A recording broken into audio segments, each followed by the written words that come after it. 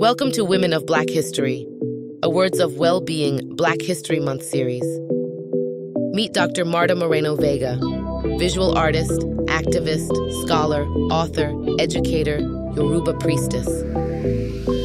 Marta Moreno Vega is an Afro-Puerto Rican born in 1941 in El Barrio, New York City. She has dedicated her life to promoting and preserving the culture and history of the African diaspora.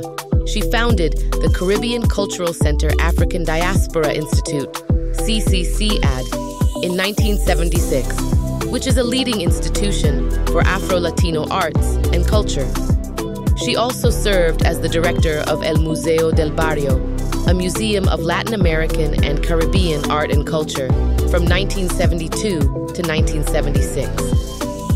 She has written several books, such as The Altar of My Soul, The Living Traditions of Santeria and When the Spirits Dance, Mambo, Growing Up New Yorkan in El Barrio. She has also produced documentaries, such as When the Spirits Dance Mambo, The History and Culture of Afro-Cubans in New York and Black Indians, An American Story.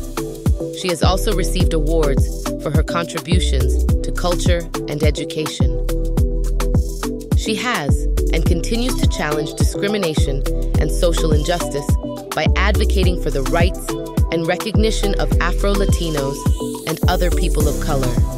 She has inspired and empowered women of color by creating spaces for their artistic expression, education, and leadership development. It is critically important that we learn from each other and our histories of struggle and survival. It is imperative that we forge an international cultural vision that reflects us all. Marta Moreno Vega, we thank you.